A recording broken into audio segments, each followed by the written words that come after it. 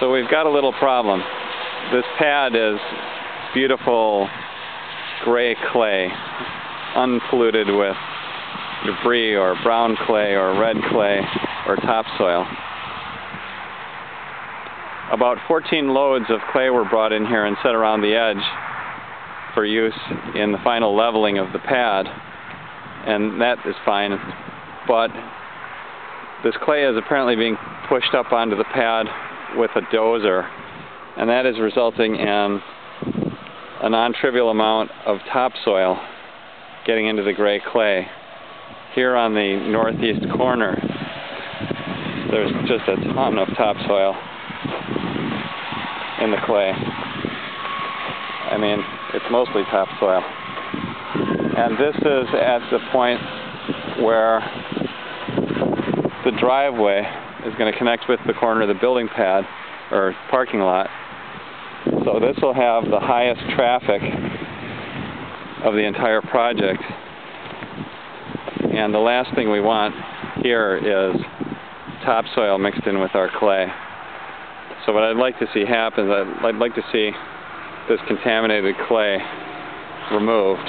It can be piled over there somewhere and we'll deal with it. But I really don't want any topsoil mixed in with the clay. Thank you. I have now marked the regions where the beautiful gray clay has been contaminated with topsoil. This all needs to be removed. Let's just go ahead and, if we have mixed materials that we need to get rid of, let's just put it in a pile over there separate from the topsoil. But this is just, this is unacceptable. We've just got a ton of topsoil here. Looks like about 6 inches or so is either topsoil or mixed topsoil and clay. The material that's been delivered here has been great, but I guess maybe the operators here didn't get the message that we don't want a molecule of topsoil or brown or gray clay in our pad here. So this shouldn't be too hard to fix.